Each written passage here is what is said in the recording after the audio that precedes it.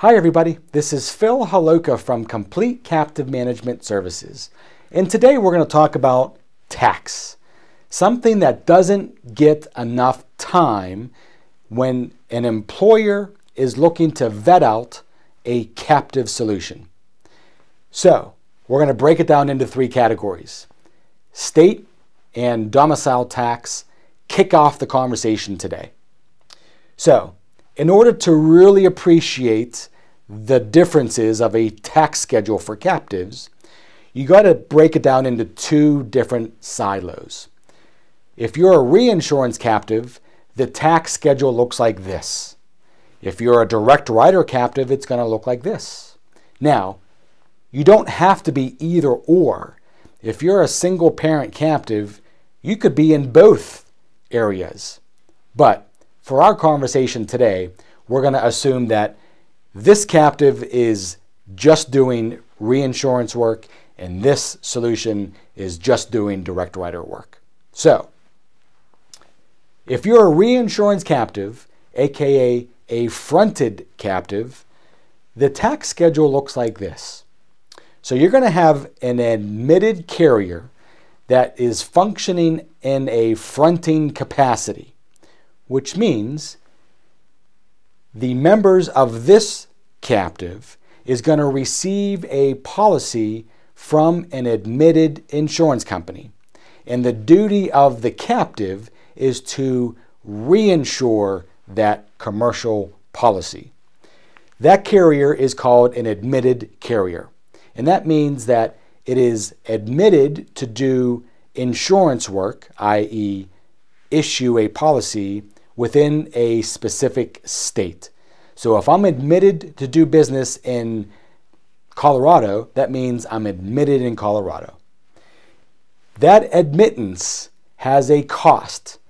State premium tax is a tax calculated based on the collected premium. And that premium tax is roughly 2 to 4 something percent. And Hawaii is the largest tax jurisdiction for state premium tax. So if you're a fronted captive, your fronting carrier is going to pass through that state premium tax. That tax collected is going to be expressed on the bordereau report. So if you're a Colorado insured business and you're in a group captive, you are going to be paying the Colorado state premium tax. If that Colorado state premium tax is 2%, you want to make sure that the bordereau report is expressing a 2% premium tax load. Okay? So, it's important that you understand where the cost of that premium tax is expressed, the bordereau report. The captive will also pay a domicile tax. The domicile tax is calculated from the ceded premium that is collected and held by the fronting carrier. Because remember, if you're in a group captive that's fronted, the insured is paying their premiums on a monthly basis or quarterly basis. Those premiums are held by the carrier, not by the captive. So, the domicile is going to charge a premium tax based on ceded premiums held by the carrier.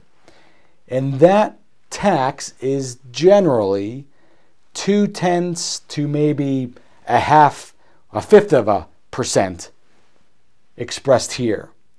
Now, these taxes, the domicile tax, are subject to maximums and minimums. So if you're a really large group captive, you may be subject to the maximum, which is good, but not so good is if you're a small captive, you're subject to the minimum tax, which is usually $5,000. So in this example, let's assume that the group captive is collecting $1 million. The state premium tax is 2%, which is 20 grand. The domicile premium tax let's assume it's 0.2%, but there's a minimum, and that minimum is $5,000. So the domicile is going to collect $5,000 of premium tax.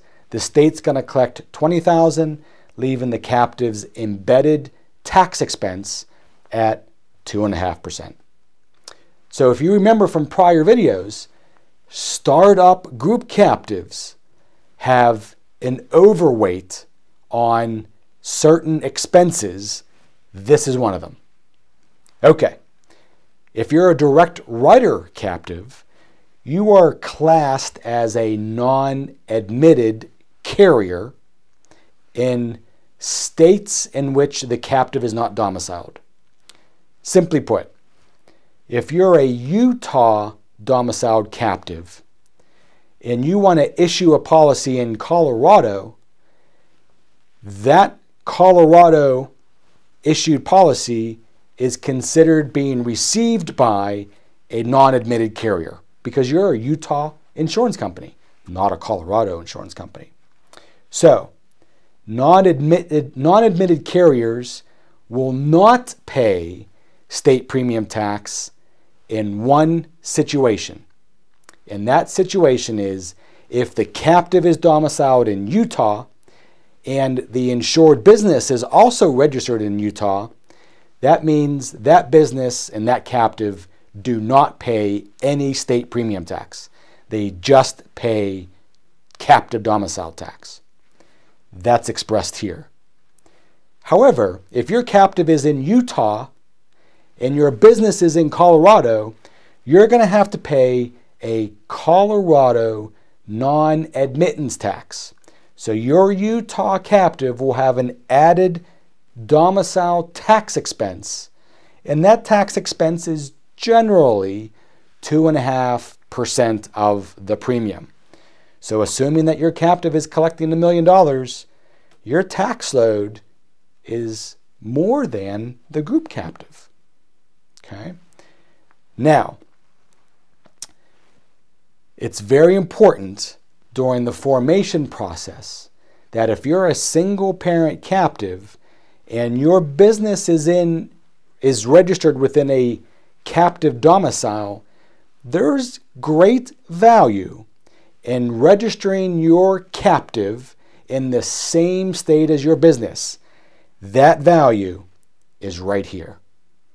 That's why it's so very important to engage the right service providers that understand this value when they consult with a future captive owner. So, I hope this was helpful. Next week we're going to talk about federal income tax, which is equally exciting. So until then, have a good week. Bye now.